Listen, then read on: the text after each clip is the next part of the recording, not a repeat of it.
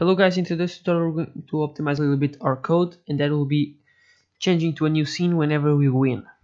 Before I optimize it, let me explain what's happening right now. So whenever I click a piece to rotate it,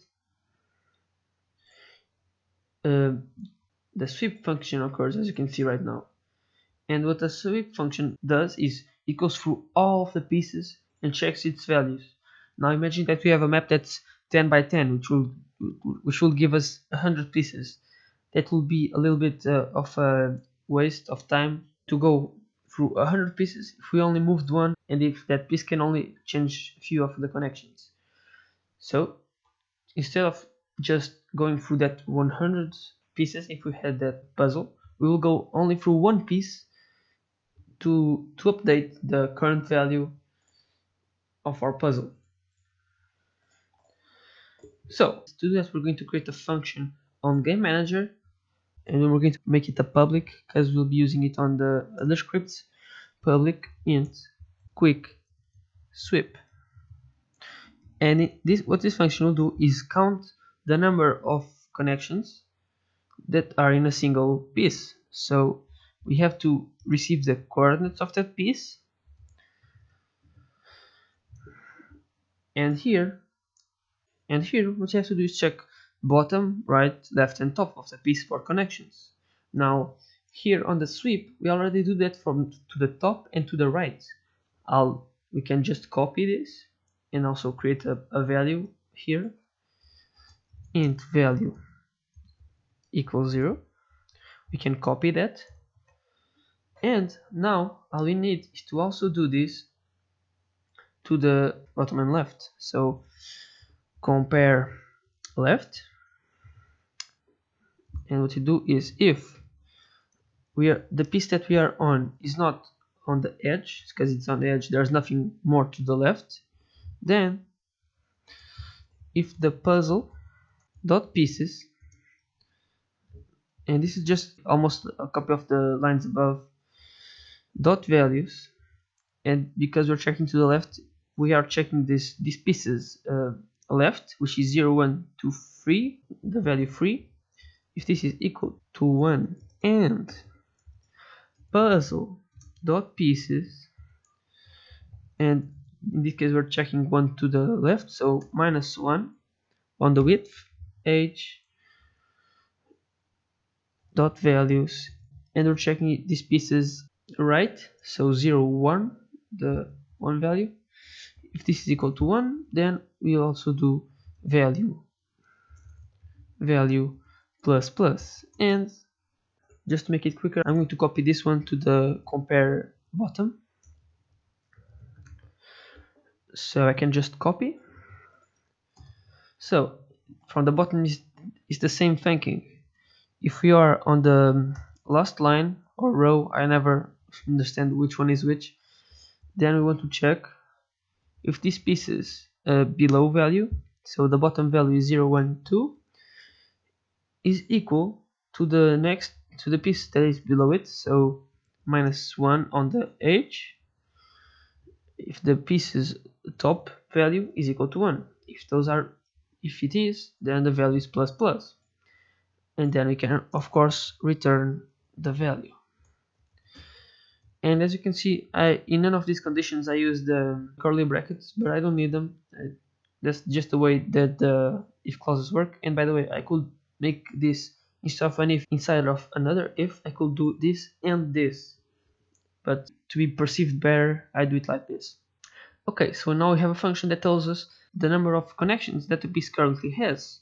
Now the way that we're going to do this is, so imagine that we have this piece. Right now it has 0 connections, and what we'll do is, okay, we touch this piece, and when we touch this piece, okay, we will make that function run, so it says, okay, this piece has 0 connections. Now when we click it, it will have 1 connection, and then so we do the difference, meaning 1 connection minus the connections that it had before, and that will tell us the variance in connections. Now there's +1 connections. In other cases it will be different. For instance, if you have the piece like this piece over there, Now it has one connection. Now when we rotate it, it has two connections. So one plus connection is added to the previous connections, because that's the difference between one connection and two. 2 minus 1 is 1, so that's basically it. Now to do that I was talking about, we have to go to the piece script, and on the on mouse down function, before we rotate the piece, we have to create a variable called difference, int difference. And like I said, the difference is the final position minus the beginning position. So this is the beginning position. I can just put minus gm.quicksweep like that, and then after I make the difference plus equals gm.quicksweep. So this will do a quick sweep before we rotate the piece, and this will do it after.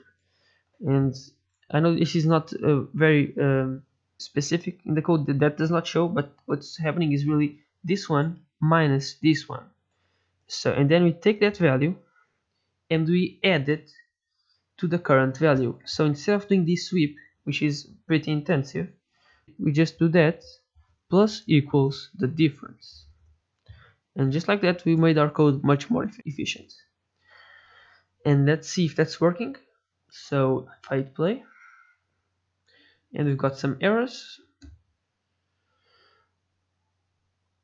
Okay, I forgot to specify parameters for the quick sweep low, so we have to pass it to, like I said, the coordinates of the piece. So let's do a cast for an int,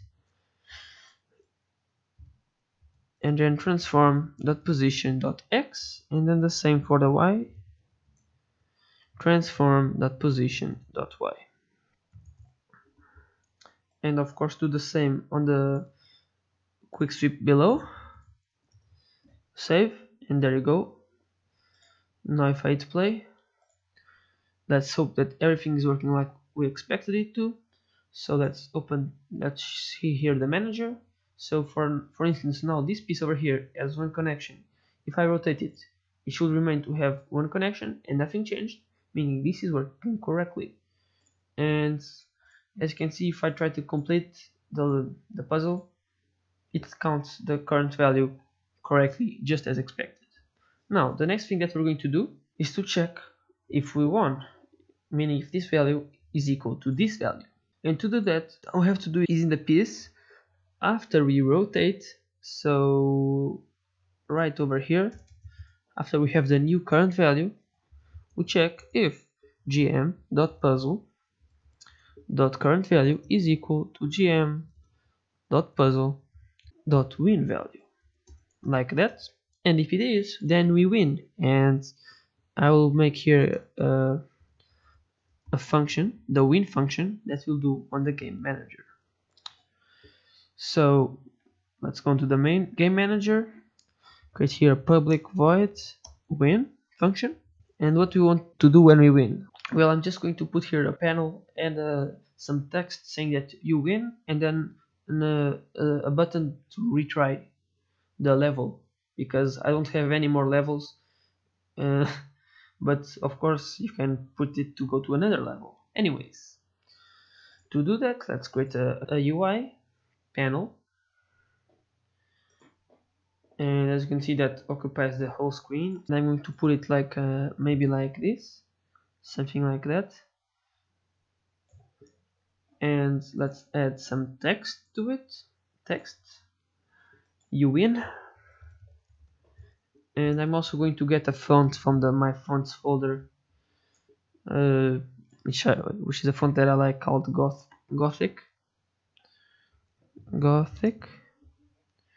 There you go. And let's attribute that font to here. So Gothic, there you go. And of course make it bigger, like so. And I'm not going on this in this tutorial, I'm not going to explain anything about these anchor points or whatnot. I'm just doing some simple and quick stuff. But if you want to see a tutorial about that, go check the description. So, like, I think that's fine. It's a bit off center, but Now it's better. Okay, you win, and now let's add also a button to go to the next level. So UI, button, and on the button go to the text and type next level.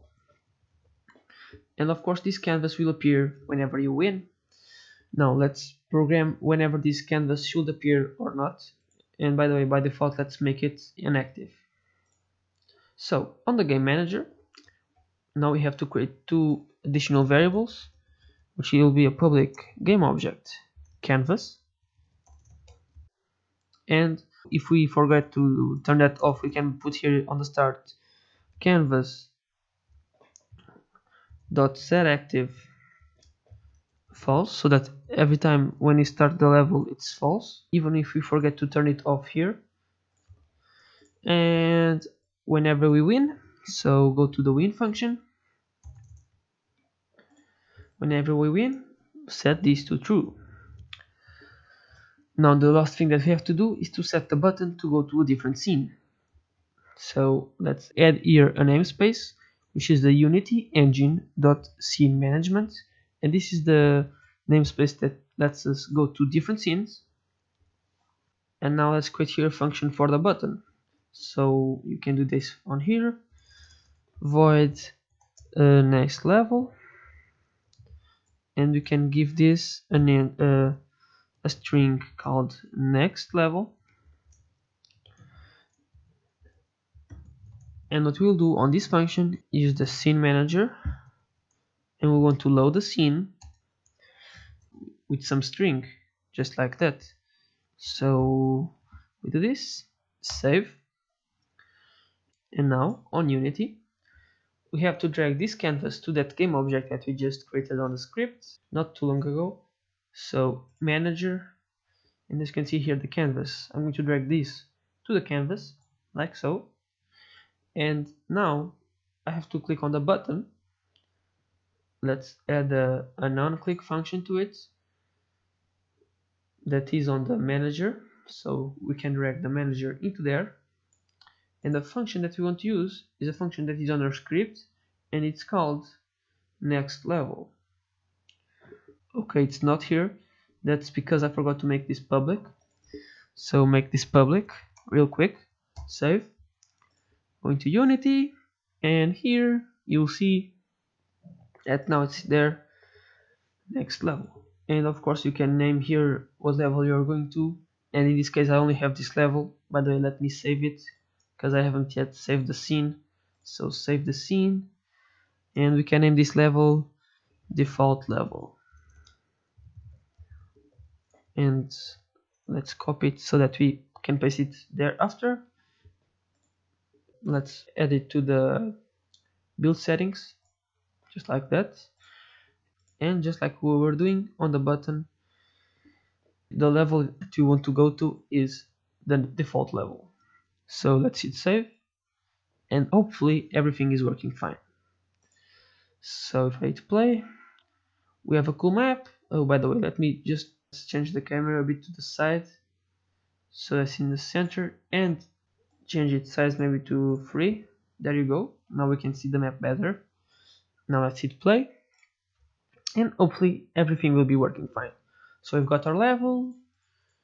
Let's solve it, and then ta-da, we win. We want to go to the next level, and on the next level, in this case it's the same level, but of course you can solve it again, and if you end it, you win again. And that's basically it. And that's it for today, guys. Thank you for watching. In the next tutorial we'll be making a puzzle that is generated randomly, and that's it. Please drop a like if you liked it. Thank you for watching, and see you in the next time.